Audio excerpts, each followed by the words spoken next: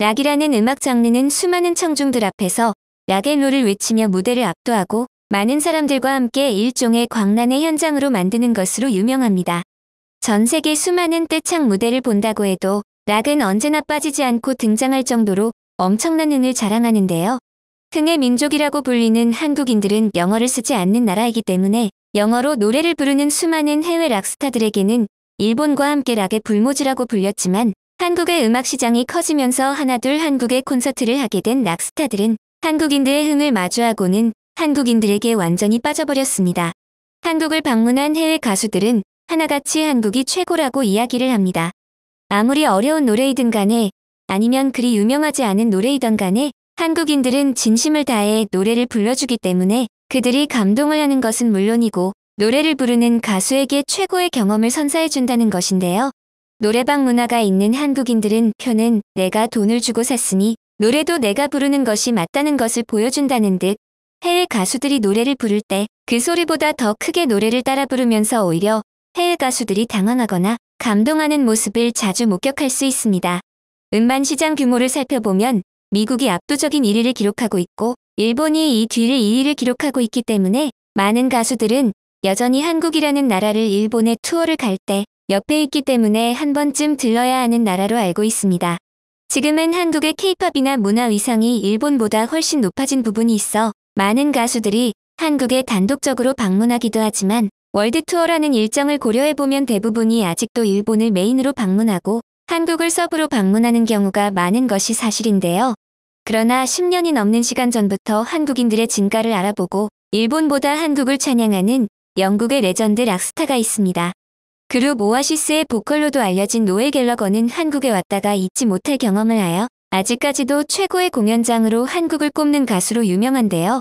노엘 갤러거가 속한 오아시스는 현재 한국의 BTS가 비틀즈의 기록을 깨거나 그들의 역사적인 기록들과 어깨를 나란히 하기 이전에는 정말로 비틀즈의 뒤를 이을 그룹이라고 하여 많은 사람들의 기대를 모았습니다. 오아시스는 비틀즈와 같은 1960년대 밴드들의 영향을 받았으며 그들의 데뷔인 1994년에 락 역사상 가장 중요한 데뷔라고 불릴 정도로 혜성처럼 등장했기 때문에 영국은 물론 전 세계에서 제2의 비틀즈라고 하여 영국 역사상 가장 인기 있는 밴드로 부상할 정도였는데요. 한때 그들이 영국에서 콘서트를 열었을 때 20여 년 전임에도 불구하고 오직 그들의 공연을 보기 위해 영국 인구 5%가 예매를 시도했을 정도로 영국에서는 국민 밴드로 알려져 있습니다. 이랬던 그들이 2006년 당시 콘서트 불모지라 불리던 한국에도 명성이 알려지게 되면서 한국에 방문했는데 이때 그들은 한국인들의 흥과 떼창을 맛보고는 그걸 지금도 잊을 수 없어 기회가 될 때마다 한국을 방문하는 것은 물론이고 해외에서도 한국을 언급하며 한국인들이 최고라고 치켜세우고 있습니다. 2009년 그들이 한국에 다시 방문했을 때 오아시스의 리더였던 노엘 갤러거는 셋리스트에 있던 노래들을 하나씩 연주하며 노래를 부르기 시작했는데 그때마다 수천 명의 한국인들이 자신의 목소리보다 훨씬 더 큰 목소리로 노래를 따라 불러 압도당했다고 이야기를 했습니다. 그의 입장에서 한국인들은 영어도 사용하지 않고 자신이 온 영국과는 엄청나게 먼 거리가 있는 나라였지만 사람들이 하나 되어 연주를 하지 않아도 자신의 노래를 따라 부르는 것을 보고는 새삼 자신의 노래에 한국인들도 감동할 만한 메시지가 있는지 자신조차 의심되는 상황이 되었다고 회상했는데요.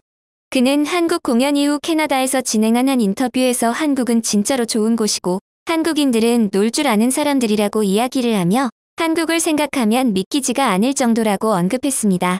또한 그는 한국 사람들은 일본과는 완전히 딴판이라고 하였는데요. 자신이 먼저 겪어본 나라가 일본인지라 노엘 갤러거 또한 한국도 일본과 비슷하게 보수적이고 조용히 노래를 듣는 편이라고 선입견을 가졌지만 한국인들은 노래만 시작하면 자신의 노래를 따라 불러주며 흥을 돋구기 때문에 콘서트에 필요한 연주자들을 데려갈 필요도 없다는 이야기까지 할 정도였습니다. 그는 투어를 다닐 때마다 일기를 쓰는 아티스트로도 유명한데 그가 한국에 방문할 때마다 쓴 일기는 해외 팬들에게까지 화제가 되며 외국인들에게 한국이란 나라는 어떤 나라인지 더욱 궁금증을 샘솟게 하는 계기가 되었는데요. 그의 일기에서는 자신은 한국을 엄청나게 사랑하는 이유가 몇 가지 있는데 한국까지 비행기가 13시간이 걸려 매우 피곤해도 공항에 내리면 한국 팬들은 자신을 환영해주고 멋진 선물까지 준비해주기 때문에 그 피로가 한 번에 씻겨나간다고 합니다. 그냥 음악을 좋아하는 외국인들에게 한국의 팬문화는 익숙하지 않을 수 있기 때문에 노엘 갤러거는 한국에 방문했을 때는 매일매일이 자신의 생일인 것 같다고 느낄 정도라고 하는데요. 그는 자신의 일기장에 한국인들이여 당신들은 정말 대단해. 너희 선물들은 조금 이상할 수는 있어도 정말로 최고야. 노래에 대한 너희의 열정은 정말 믿을 수 없을 정도야. 노래에 맞춰 너희가 파도 타기를 하는 동작은 올림픽 종목이 되어야 해. 너희 나라의 승무원들은 천사와도 같고 너희 바베큐에 보여주는 헌신은 정말 훌륭해. 정말로 사랑한다고 적었습니다. 심지어 노엘 갤러거는 이 편지를 일본에서 작성했는데요. 그는 한국과 일본은 몇 번 와본 사람으로서 이제는 다른 가수들처럼 일본을 먼저 방문하는 것이 아니라 아시아에 올 때면 꼭 한국을 먼저 들리고 난 다음에 일본을 방문하였습니다. 대한항공을 타고 일본으로 갔다던 노엘 갤러거는 비행기에 모르고 아이패드를 놓고 내렸는데 승무원이 자신의 아이패드에 좌석 번호를 포스트잇으로 붙여 친절하게 돌려주었다는 후기를 공유했습니다. 이는 자신의 나라에서는 물론이고 어느 나라에서도 일어날 수 없다고 이야기를 하며 그의 한국 호감도는 훨씬 더 올라가게 되었는데요. 그는 한국을 방문한 다음에 일본에 갔을 때 한국과 마찬가지로 일본에서도 공항부터 팬들이 몰리며 그를 찍은 영상이 화제가 되었는데 일본에서 워낙 인기가 많은 노엘 갤러거의 방문 사실보다도 그의 옷에 달린 자수가 일본 내에서 뜨거운 화제가 되었습니다. 그건 바로 그의 옷 한켠에 태극기가 그려져 있기 때문이었는데요.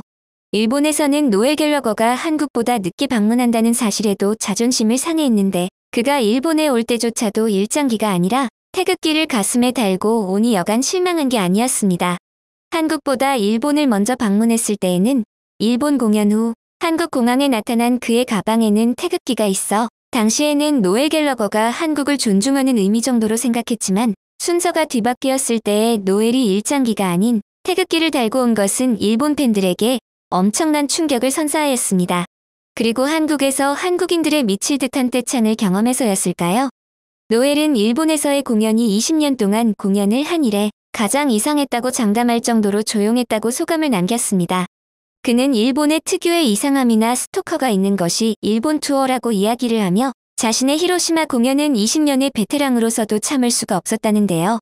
곡과 곡 사이에 넘어가는 와중에 너무 조용해서 사람들이 일부러 침묵을 하는 건가 싶기도 하고 너무 조용해 자신의 심장 소리까지 들릴 정도였다고 하는데요.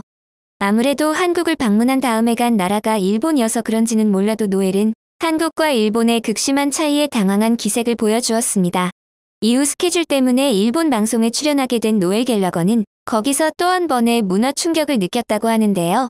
진행자의 정신없는 진행과 더불어 수십 명의 일본 걸그룹과 함께 방송에 출연한 노엘 갤러거는 자신이 왜 여기에 섭외되었는지 전혀 이해하지 못했으며 진행자부터 수십 명의 소녀들까지 모두 기계처럼 움직여서 일본의 모든 것이 섬뜩하게 느껴졌다고 털어놓았습니다. 보이밴드나 걸그룹을 별로 좋아하지 않는다고 공공연하게 밝힌 노엘 갤러거는 일본의 걸그룹들을 보고서는 무슨 공장에서나 찍어낸 소녀들이라고 이야기를 하면서 일본 방송에서 일종의 병풍 역할을 하고 있는 소녀들을 보고 불쌍하다고 이야기를 했는데요. 그의 발언은 일본에서는 논란이 되었지만 워낙 그는 이전부터 사이다 발언을 서슴없이 했기 때문에 일본 이외의 나라에서는 별 화제가 되지 못했습니다.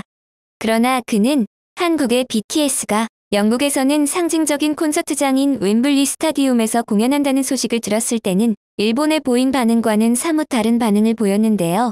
그는 자신이 한국에 갔을 때 한국인들이 자신의 영어 노래를 따라 불렀을 때 정말로 미쳤다고 생각이 들었는데 이제는 한국인들이 영국에 와서 영국인들이 한국어 노래를 부른다고 생각하니 정말로 신기하다는 인터뷰를 했었습니다. 이로써 그가 확실히 일본보다는 한국을 좋아한다는 사실이 보이기는 한데 결국 락스타들도 사람인지라 자신의 노래를 좋아하는 것을 마음껏 표출하고 콘서트라는 교류의 장에서 자신들과 관객들의 교감을 최대로 하는 한국인들에게 더욱 애정이 가는 것은 어쩔 수 없는 것 같습니다. 이번에 준비한 영상은 여기까지입니다. 영상 시청해주셔서 감사합니다. 여러분들의 구독과 좋아요는 영상 제작에 큰 힘이 됩니다.